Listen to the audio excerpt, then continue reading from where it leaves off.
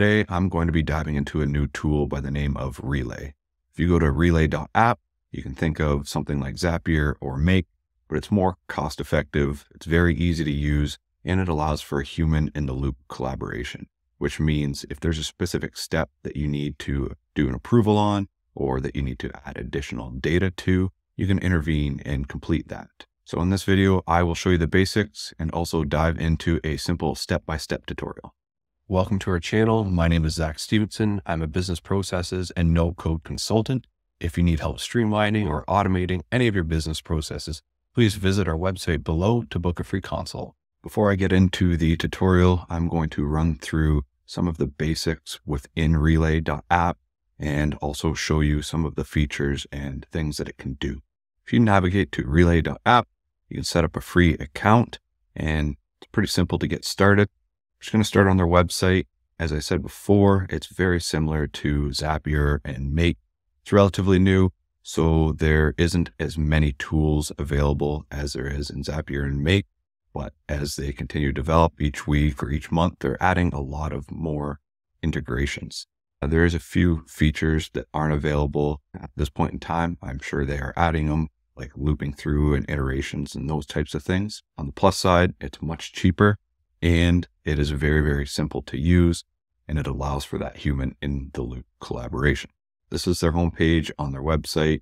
You can scroll through to see some of the things it does. You can explore what Relay can do and what tools and actions it can complete. There's some AI built in. You can connect with OpenAI as well. So there's a lot of different things that are available. This is a pricing breakdown, which compares to Zapier as well. There is a free plan that only allows for one playbook, but it's enough to get started and learn with it. And the first tier is very affordable, $9 per user. There's also some use cases. There's a how-to guide to get started. And then if you select integrations, it will show you the list of integration that's available. There's some resources, some demo videos, but that's basically it to get started. So you can go in and try for free or log in if you already have an account. There will be a link in the description below. There's a help center. This is fairly limited for the time being, but there is some things to help you with and get started. And this is what the app looks like. So to find that help center, you can just go down to the support button and you'll select help center. Once you're logged in, this is what the Relay app looks like. You got your playbooks. So those are your scenarios or automations. You got an inbox. This is where the human in the loop collaboration part comes in. If you, within your playbook or within your automation, add some sort of intervention, you can access those here. If you need to approve something or direct a certain task to a specific user, you can find most of those items within this section.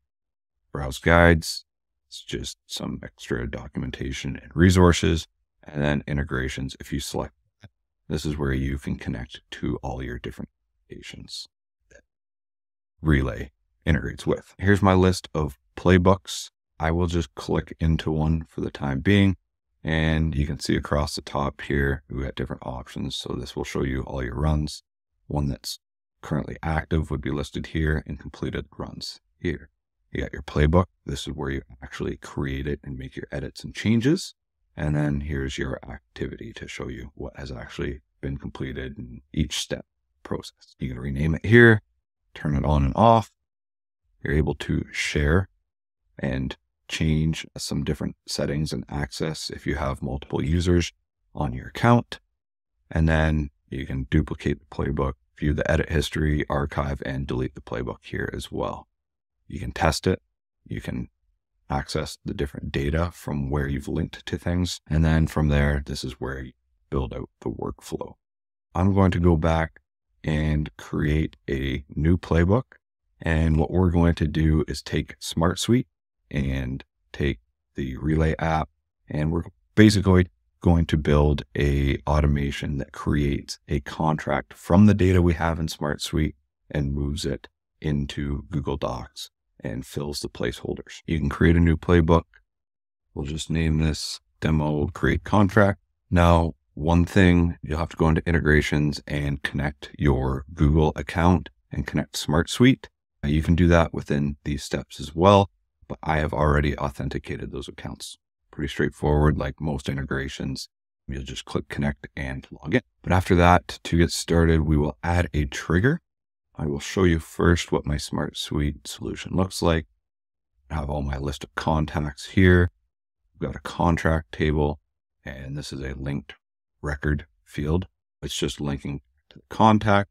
I'm starting a new contract here, put in my date of the contract, the services, the amount, and then I have a contract link. Once the automation fires, once it creates the contract for us, it will add the link to the Google Doc here. This is really simple and basic. More often than not, you're going to have a little bit more complicated contract. That's fine. You'll just have to add all the additional fields. This is what the base looks like, or the solution looks like. Back to Relay, add a trigger. I'll search for SmartSuite, or you can scroll down and select SmartSuite, record changed, and then I just have to go select tables. It's within my demos, and if I scroll down, it's within my sales table and list of tables here. So I want to select contract. I'm going to add condition, and the condition is going to be status becomes the create draft option.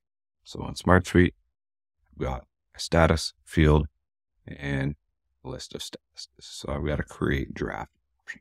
Here, go back to Relay.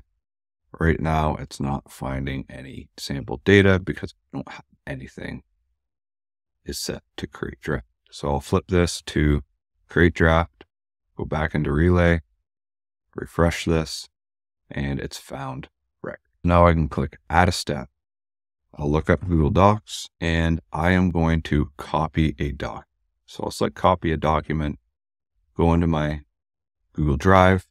I already have a contract demo set up. It's got placeholders. So within the double brackets here, date, company, services, amount, and contact. As long as we're within the double curly brackets, you will be able to replace those placeholders. This is my template. If I go back to Relay, I can select the contract demo, which I've labeled it, and I'm just basically going to be duplicating that exactly, and then I'm going to overwrite data into that duplicated. I'm going to get rid of this copy of text, and I'm going to bring in dynamic text from my SmartSuite solution, and I'm just going to bring in the contract ID. I'll save it within the same folder as the original, and I will move on to the next step. You can see here, there's this review option, and this is part of that human in the loop collaboration. So if I select this and click double check before copy, I will get a notification within my inbox. I'll also receive an email, but it's basically going to allow you to say continue with the automation or stop the automation so that it doesn't create the next step. This isn't somewhere where I want the level of functionality, so I will just leave it as no review required. The next step is another Google Docs. It's going to be fill placeholders, and the doc I'm going to select is the dynamic document ID, which is the contract, or sorry, the contract demo template that I just duplicated. So I'll select that. So add placeholders, and there's a few here. So the date, company, services, amount, and contact. So I'll do date, company, and services to start. So I just got to replace that text and match it exactly. Date, company, and services. Go back to the demo. Date, company, services. So I want amount and contact as well. Amount and contact. Now I can start adding the values to replace those placeholders with. So I will select plus icon, go to contract, and I will select the date. Company, I'll go to contract. I'm actually going to go to the link to contacts. And the nice thing about this is it actually pulls in data for us as well. We don't have to add formulas or roll-ups or lookup fields within SmartSuite, which is a really nice feature. So I'll go to the link to contacts. I will add the company. The services exists with a contract table. Select services, want amount, and the contact name. So in this case, I'll have to go to linked contacts. I will go to the contact name, select first name, and I will also have to go in and repeat that and select the last name. We have this section set up. I can click another module here, and we will add SmartSuite again. And what we're going to do here is just update a record. We're going to update this record that triggered the playbook, and I'm going to do the contract link. We're just going to pass the URL of the document that was created. And the other thing we could do is the status. We will change that to draft. Within this playbook, I do not want to review any of the steps. As I said, you have an option here. Now I'm going to go up here, select test. I will create a test run, and I will start the run. You can see it will go through each step or action.